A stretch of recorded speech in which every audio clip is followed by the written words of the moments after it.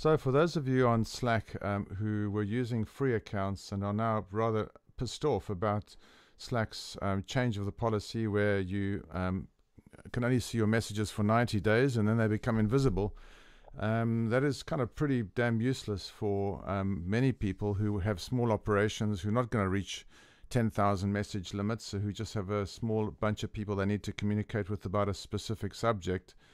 That's what I use Slack for. It's not a profit-making thing, and I have several of them which I use with family members for different things, like taking care of parents, looking after a property that we share, for example.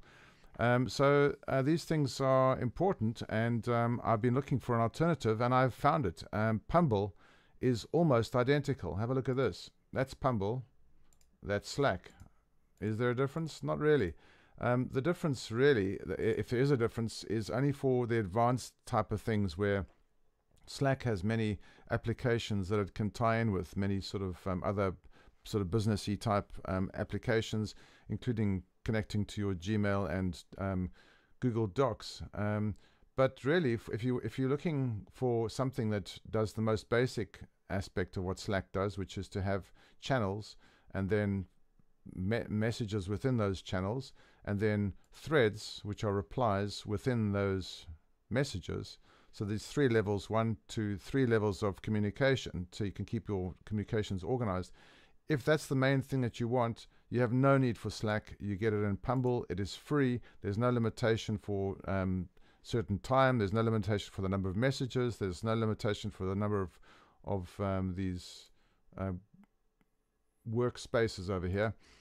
So there's a sort of a paid for one, but really you can get the most basic things all completely for free. So it works in exactly the same way. You create channels, as many as you like. You create messages within those channels, which can either be just general messages or they can be just subtopics. That's what I use it for, is sort of subtopics.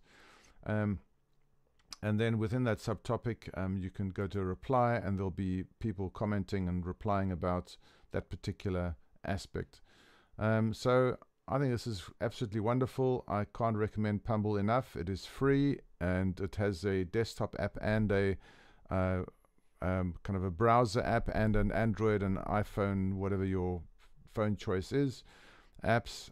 So you know, it's to me it's a no-brainer for somebody doing something, you know, with this hierarchy, as simple as that. This is perfect. Notifications work excellently. In fact, they work in almost exactly the same sort of way. And there's, yeah, I mean, the interface obviously is a copy of Slack, but hey ho, it's free. Go for it.